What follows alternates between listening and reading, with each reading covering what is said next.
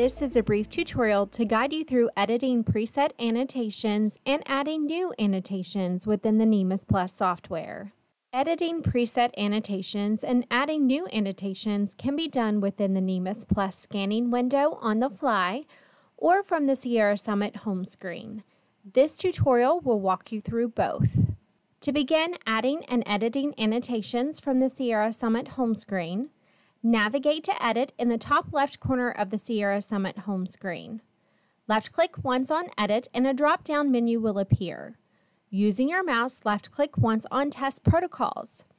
This will display the Test Setup window. Using your mouse, navigate to the NMUS Plus protocol located in the list along the left side of the window and left-click once to display the Test Protocol window for NMUS Plus.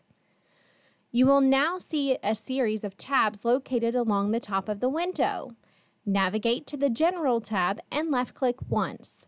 This will display the general options within the NMUS Plus protocol. Navigate to Edit Text Annotations located near the bottom of the window.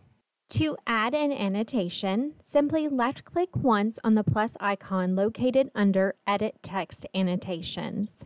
This will add a new entry field where you can enter the desired annotation that you wish to be added to the annotation list.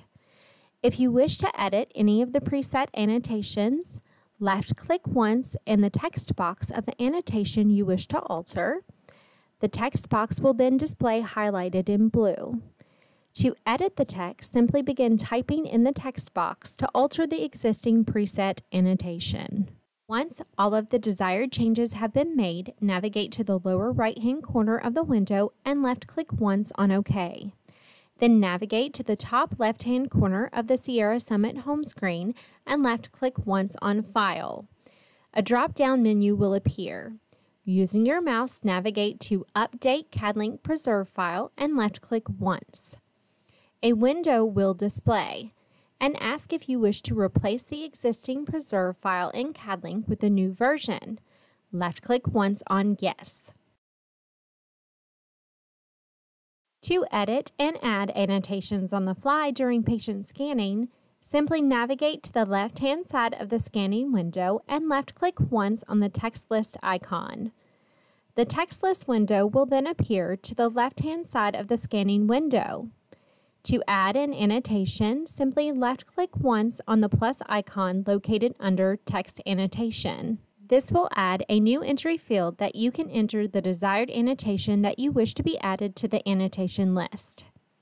If you wish to edit any of the preset annotations, left-click once in the text box of the annotation you wish to alter. The text box will then highlight in blue. Simply begin typing in the box to alter the existing preset annotation. Once all desired changes are made, navigate back to the text list icon and left-click once to minimize the text annotation window. To save all the changes, navigate to Edit in the top left-hand side of the NMUS Plus scanning window. Left-click once on Edit and a drop-down menu will appear. Using your mouse, left-click once on Save Test Parameters.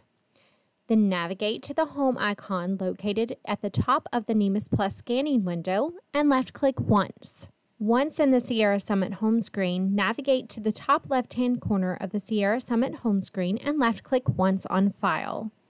A drop-down menu will then appear. Using your mouse, navigate to Update CAD-Link Preserve File and left-click once. A window will display and ask if you wish to replace the existing preserve file in CAD-Link with a new version. Left-click once on Yes. This concludes the brief tutorial on editing existing preset annotations and adding new annotations in NMUS Plus.